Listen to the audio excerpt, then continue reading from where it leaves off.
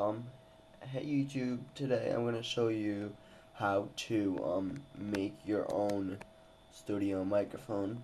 What you're gonna need, it's probably gonna cost around $10, maybe. That's like the most it'll ever cost. But hold on one second, I'm gonna close my door.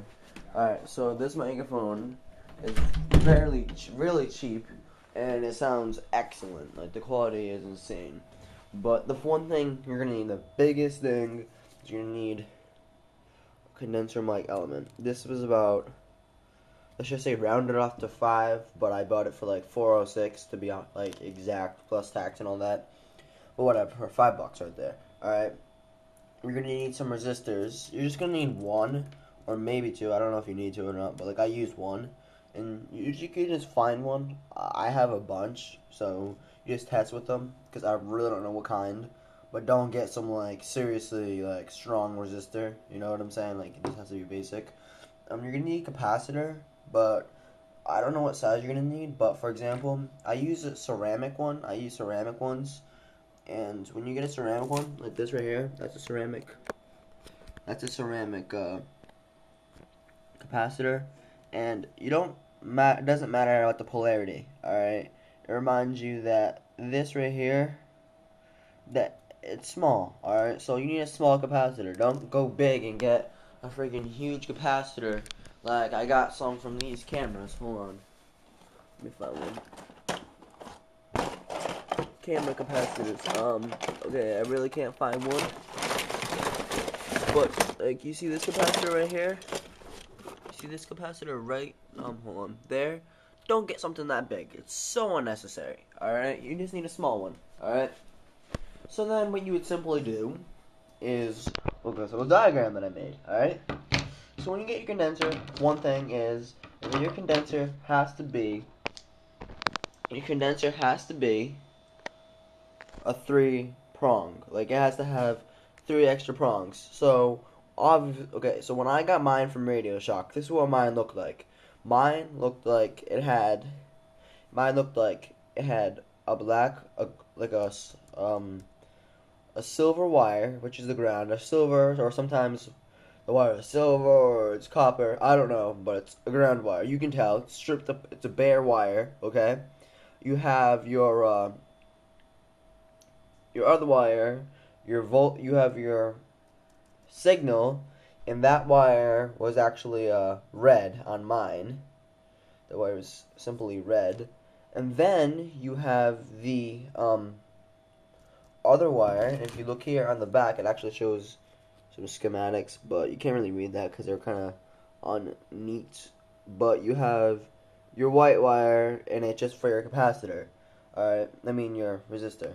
And then it doesn't really matter how you hook them up, because you just gotta because these two wires, the signal and the capacitor wire, right? These two wires are both connected to the same plug. So as long as you just pick one of them and stick to the same schematic, and you make sure that the ground is the ground, you'll be fine. For you that don't know polarity, I looked it up actually. Believe it or not, lazy as I am, and I found something out. Alright. If you look onto here, okay, you look onto here, the capacitor, oh my god, my camera's dumb. Look on the capacitor, I don't know if you can see it, but I'll get another one. I'll get the big one just to show an example because it's really big. You can't miss it. Alright, hold on. Alright, you see that mark right there? Hold on. You see that line, that white line? That actually marks the negative, alright? And if you don't know what the negative is, usually when you buy capacitors, the capacitor usually has a shorter prong, like little wires coming out. That's the negative, okay? And then simply, because when you get the mic element, I'm going to be perfectly honest with you.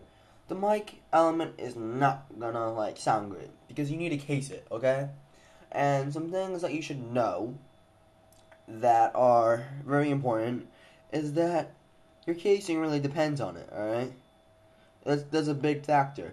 And then remind you, if you don't do the schematic with your microphone, it's not going to work. So, the ground wire simply goes straight to one part of the headphone jack, alright? Goes to one port of the headphone jack, straight to it. You have a battery, okay? I used a AA battery, just one. And then you hook up the negative part, and then you hook it up to the same headphone jack as the ground, alright? So, you have to make sure these two are connected. So, let me do that real quick. Alright? Those two are connected. And then from one part of the signal wire, or the other wire, this one was red and this one was white. But this one was white, so white. So this is the white wire, and this one's red, and it just goes up to capacitor. And then you have to make sure your polarity, okay? So you just gotta hook it up right. And I know that voltage is positive, so this right here is voltage. So it's positive. So you hook this up to the positive side. The lead that has simply no white line, like doesn't have the white line down the middle, that's the positive. Then you hook up the negative to the headphone port, and then from the white wire you go up straight to a resistor, right? Straight to a resistor, and then you connect one part of the resistor like as a switch. So this right here is a switch, and you can make your own switch or whatever, I don't care, but it's just a switch, or you can connect it directly, but it's going to burn your battery fast. And then you hook that up to the positive side of the battery, and there you go. So now for the casing, all you're going to really need, and by the way, capacitors and that are probably in total around probably like 50 cents a piece, but 50 cents for like a package of them. But whatever, I don't care. Alright, so you're just gonna need assorted ones. I got this at Burger King. Alright. I have codes in here. I don't want anyone trying to buy the codes, whatever. But what you want to do simply is just take this, right? And you want to make a mic out of it. Alright, so to do this, you would have your mic element, and you just put it in the middle, and then you poke a hole through the bottom. But I like using like Coke bottles, like the big 2-liter bottles, because there's kind of a prong, like a bottle prong like this, so that I can get stuff out. But whatever, it's your choice. I'm just using this example.